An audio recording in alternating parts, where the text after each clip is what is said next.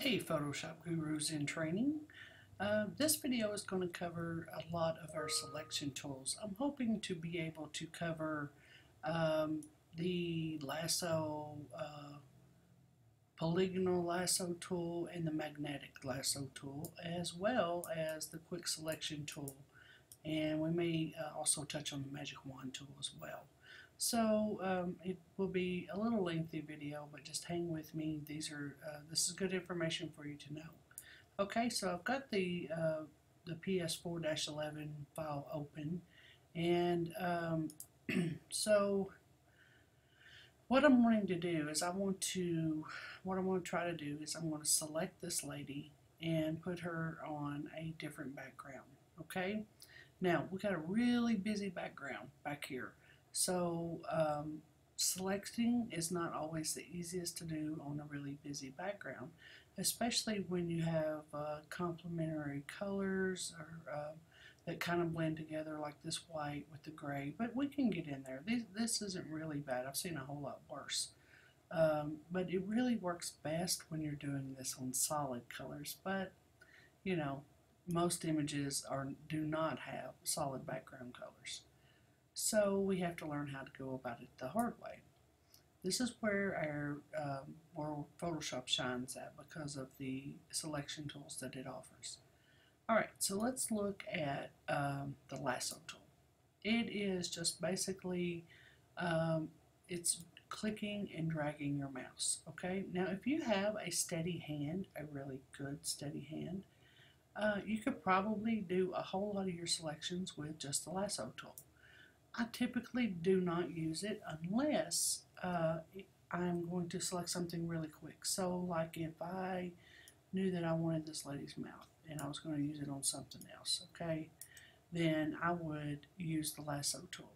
Now let me show you what features we have up here. With every brush or every tool that we use, we always have options up here to go along with them. So when I click on any tool down through here, notice how my options are changing.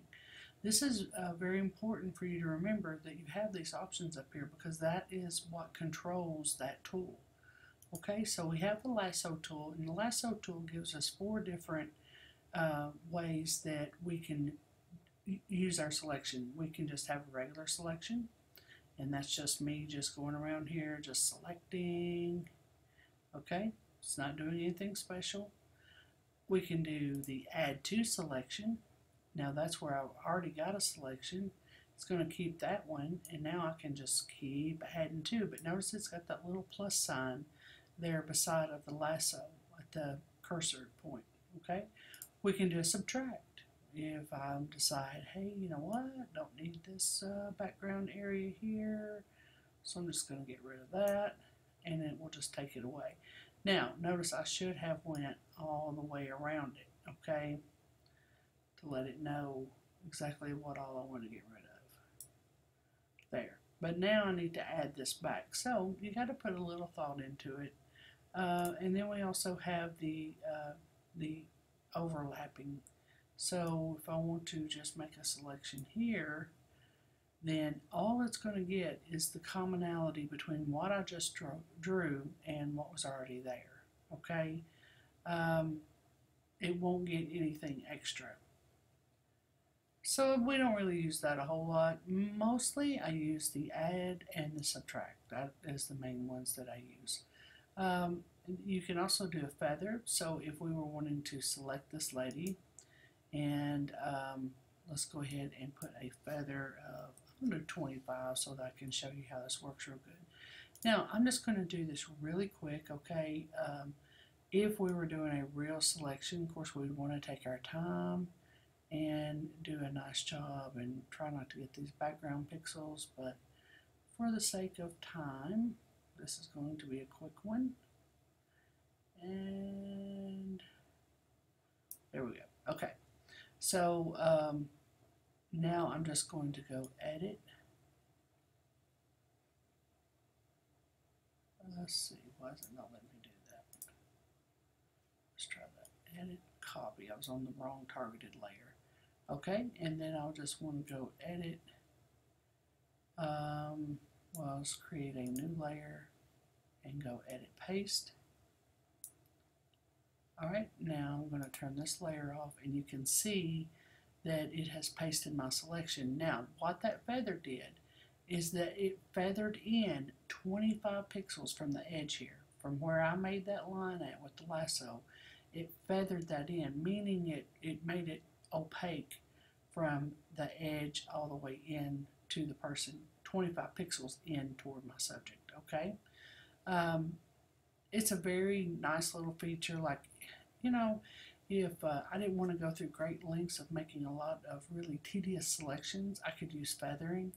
If I was going to do a collage of a lot of people, you know, like in, you know, you've probably seen this like in church directories or school, you know, annuals and stuff, where they have like a page of all kinds of different images of people doing different things, you know, band students, journalism students, and you know, they're all kind of merged together into one image, and they have this nice feather around them. Well, that's just where the designer didn't really want to go in and make all those tedious selections.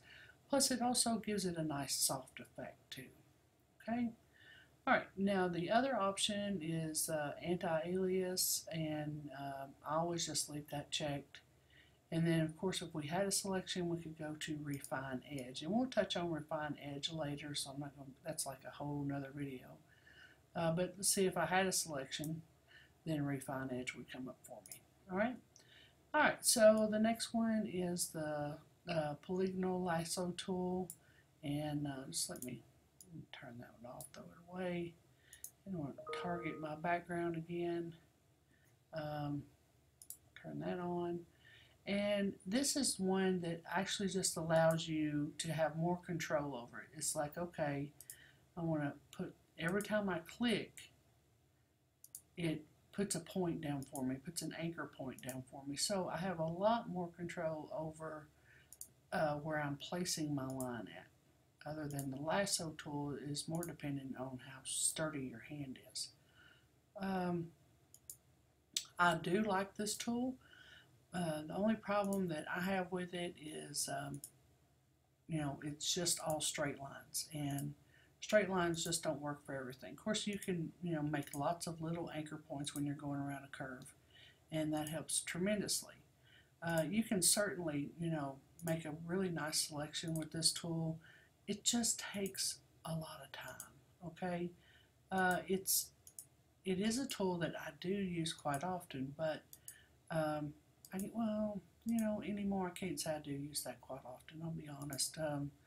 I really use the quick selection tool for most of my stuff anymore. And quick selection tool is kind of new to Photoshop. It's been around a little bit, but it's one of the newer, probably the newest selection tool, or at least of the ones that we're going over today. Okay, I'll just go up here and then see, like, it's just tedious to get in there. We're going to look at a tool here in a minute that will do a much easier job of this. And trying to do this really fast because I don't want our video time to run out. And now when I double click, when I overlap the end with the beginning and I double click, then it'll create my selection. Okay, so now I can just do a Command or Control C, V, Control C, Control V, and on a PC, Command C, Command V on a Mac will paste that onto a new layer for me. It'll copy it and paste it onto a new layer. So see, that is a tighter selection, much tighter. There's a lot that we could do to that from here on, but we're just looking at selections today. Alright, and we notice that the features on that are also basically the same thing that was on the lasso tool. Now the magnetic lasso tool is works basically just like the polygonal lasso tool, except it kind of does it for you. You just kind of start clicking around through here and it searches for you. You know, it searches the difference in the colors. So it tries to lay down the line where it thinks you want to make that separation at. And again, it does a really good job most of the time.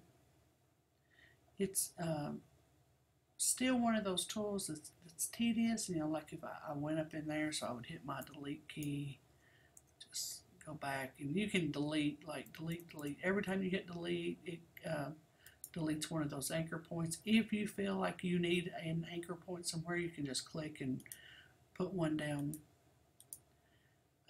See, it doesn't always go up like I think it should. So yeah, so you just have a little hard time with it sometimes. The difference in the width, well, I'm just going to do this really fast here so we can get our selection. Okay. What I have up here in the options, they are a little different for this tool. The width is like how many pixels do you want to seek out, you know. So when I'm running my cursor pointing along through here, it's looking at 5 pixels this way and 5 pixels that way to see what the difference between those is. It also is looking at the contrast. If I know the contrast is really low, like over here we have low contrast, then I might want to, you know, set that low. Okay, if the contrast is really high, then I could set it like this. This is mixed, so it's kind of hard to do it with either one. Frequency is how many points you're putting down, how many points the magnetic lasso tool is putting down for you. The more points, the more flexibility you have, but it also makes it harder to work with in your selection. So you don't want like a huge amount of points there. It just gets too tedious. It's also taxing on the memory in Photoshop. And again, we have the refine edge. This option here is just for people who use tablets. So if you're using a tablet, a Wacom tablet or whatever, then this would be for your pressure sensitivity on that. All right, now on to the better tool to use. Okay, I'm just going to deselect, so I'm going to do Command D or Control D on a PC, and that deselects my selection. Now I'm going to go to the Quick Tool selection. Notice up here the Quick Tool selection, we have the plus and the minus, and that is to add to our selection or take away from our selection. And the Quick Selection tool is also based on a brush. So you can make it bigger, really big, like that's gigantic. I can't even see it out here. Okay, I can make it really big, or I can make it smaller. You can also go with hardness, spacing. Typically you're just going to use space or size there. And then we can sample all layers, meaning we could, if we had more layers going through here, we could be selecting down through the layers. And then we have auto enhance, which just kind of, it works with the edge, the selection edge, and it just kind of tries to figure out things for you, tries to help you. All right, so here is what is so cool about this tool, is I can just start clicking on this background. And notice how it just snaps to basically what I'm needing it to do. Okay, now it goes out in a circumference around this brush, so it's like when I click here, it's looking all around, you know, to see if those are similar pixels that I'm wanting to select. So it's trying to think for me, and it does a pretty good job most of the time. Now notice that here it just went into the hair. Now here's where you would want to lower your brush size, and you can do that. You can either go up here to the brush and lower your brush size, or the quick way to do that is to use the brackets on your keyboard. They're right after the letter P, and the left bracket takes it down in size and the right bracket takes the brush size up. So if you go down in size, come over on the lady's hair and go to the subtract, then it will take that selection away. Okay? Another way of doing that is, well, I'll do another video on shortcuts for you, so we can we'll talk about those in the next video. All right, very good features to have. Quick Selection tool, this is the tool I use all the time. It's the easiest. All right, let me know if you have questions.